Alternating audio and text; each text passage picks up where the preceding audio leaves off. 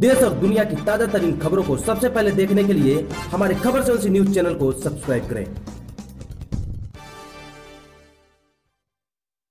नमस्कार, स्वागत है आप सभी का खबर से न्यूज चैनल से। मैं हूं अमीषा पटेल। आइए चलते हैं यूपी की कुछ खास खबरों की ओर। आज 12 मई लोकसभा चुनाव के 6वें चरण का मतदान शांतिपूर्वक संपन्न हुआ। इसी कड़ी में लोकसभा क्षेत्र मछली शहर के करखियां व फूलपुर गांव का पोलिंग बूथ कुछ अलग ही अंदाज में दिखा। वहां के ग्राम प्रधान व प्रधानाचार्य के सहयोग से बूथ को संपर्क ढंग से सजाया गया। वहीं इसबालपुर गांव के लोगों ने मतदान का बहिष्कार भी किया। पोलिंग बूथ को नया रूप देने में ग्राम प्रधान बबीता सिंह, सचिव अमित वर्मा व फूलपुर ग्राम प्रधान सीता देवी का सराहनीय योगदान रहा।